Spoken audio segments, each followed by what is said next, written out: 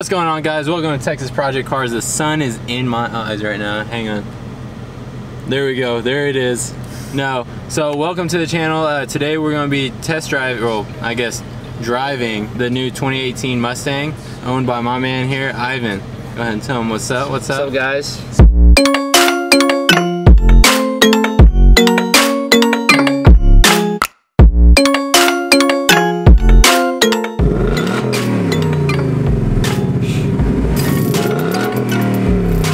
What made you decide on the S550? I would look up on YouTube like all this stuff about Mustangs, and I would do a lot of research. So I'm like, okay, you know, these cars, like, they seem amazing, like with the new technology, you know, they're fast as hell. Yeah. The affordable horsepower, and that was really, like, I was in like high school and I was like, I'm gonna have one of these one day. What really got me into it, honestly, besides just the speed, is just like, I don't know what it is about the car, but like the feeling that it gives me, just that like American muscle feeling. Yeah. Like this, like, and even for me driving it, I really feel like, you know, going from my Fox body to something like this, even though it's an automatic, which is perfectly fine in this car because, like, it's luxurious. You got the 10-speed automatic in here, so there's nothing wrong with it.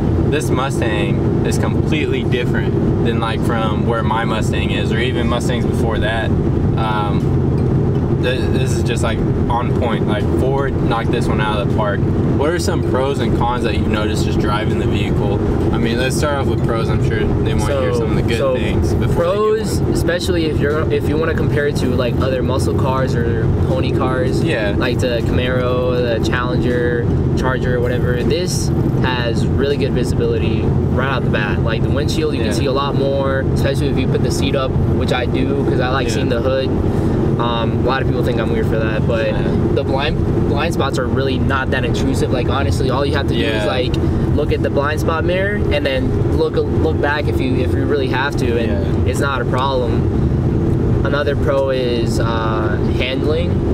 It handles really well. Like, people always call it the crowd killer or whatever, you know, it's funny and whatnot, but it's bound to happen when a car is affordable and a lot of people can get their hands on it. So that's two pros. What's like something else that you're just like, wow, thank God I got the 2018 Mustang compared to like a 2014? Like, someone like me would want to get until they drove something like this, you know? Honestly, I wouldn't even be able to just name one thing because there's a lot of reasons. Like, the power has more power, and also the way it transfers the power to the wheels, because it has 460 to the crank, but it still transfers over 415 to the wheel. And the fact that the interior is like, it's a completely different ball game, because you look at the interior of 2014, 2013, 2012, and it's just like like I'm just not a fan of it. Like yeah, they're like great, like from the outside, performance wise they were great, but when you compare it to something like this is so much more premium. The handling, you also have different steering modes. Like, you can put it, so you can put it on normal, you can put it on sport, and you can put it on comfort, and it honestly makes a difference. Like, you'll be able to notice it. Also, the styling, like, it's still, like, people, especially for the 18s, a lot of people didn't like the new refresh for the hood scoop, but it honestly grew on me. But it's like, it's such a good combination of, hey, this is a pony car, but it has that muscle DNA. Like, it still looks like a muscle car, but it's also steering towards like the more sport, more track oriented look. To be honest, when I first saw the refresh for the 2018, I was like, what is this garbage? What is that? When I saw a couple in person, I was like, actually, that goes hard. I was like, I think that was like a lot of people's reaction, which now, since, you know, it's 2019, you know, they already have 2 years of the Mustang, and then with the new GT 500 coming out, I think honestly there's like no better body.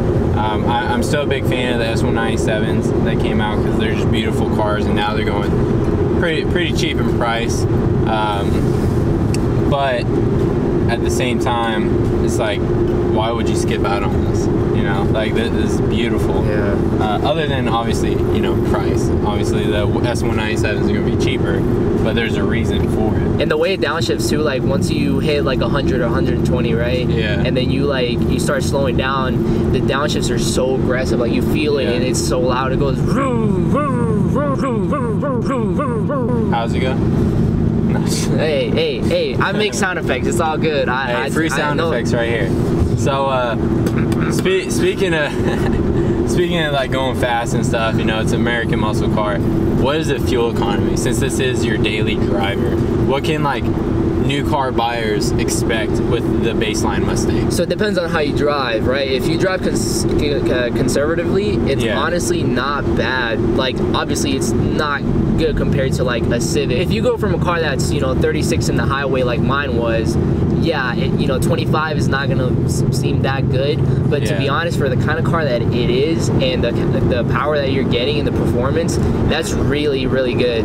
What are some cons for this car that you can think of for the viewers, just to kind of like, I guess, what they can look for whenever they're looking to pick one of these Mustangs so up? So the first con is actually going to be a contradiction to what we were just talking about, right? It is good on gas when you drive it conservatively. You're not doing anything crazy, but that's the thing though, every time you do fill up, it's like, and I recommend nothing lower than 93 octane pump gas on this thing. I wouldn't run anything lower than that. Like, it's just good for the engine in the long run. That's gonna run you around, depending on how much gas it is, it's gonna be between $37 to like $43. Like, every time you like fill up, and that is honestly, like, I think that's the biggest con, in my opinion. I guess visibility, for some people, they might not like it, because for this kind of car, I'm not gonna lie, the side mirrors are kind of small. Yeah, they're small, but I think they're manageable. Yeah, like, I mean, I'm used to them now, so they're not small to me anymore. But when I get on other people's car, for example, Hernandez's BRZ, his mirrors look huge. Like, to me, like they're huge to me, because I'm not used to that. When I get in Davis's WRX, I'm like, these mirrors are freaking big. Yeah, I just wanted to say, like, a pro for this thing is the freaking exhaust. This thing is so loud. I'll play a clip for you right now.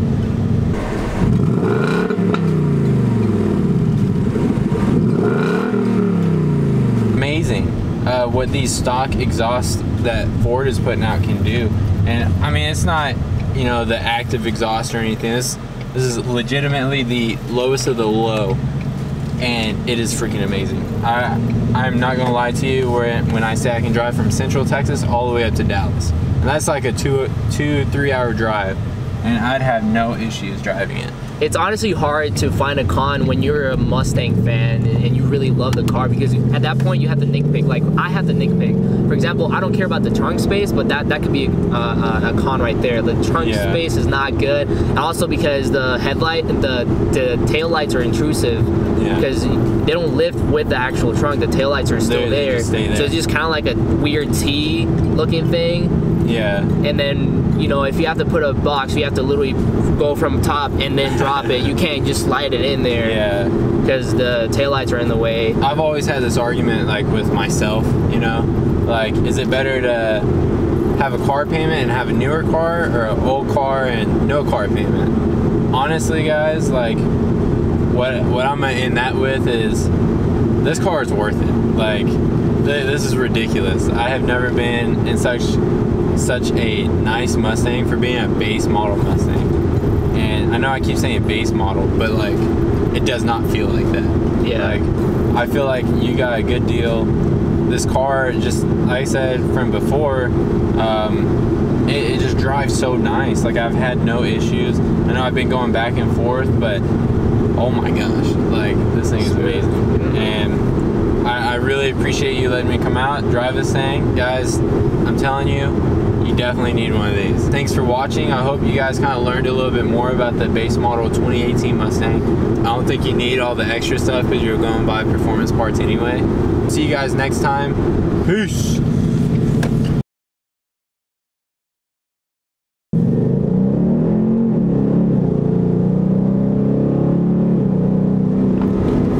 Dude, that was half pedal.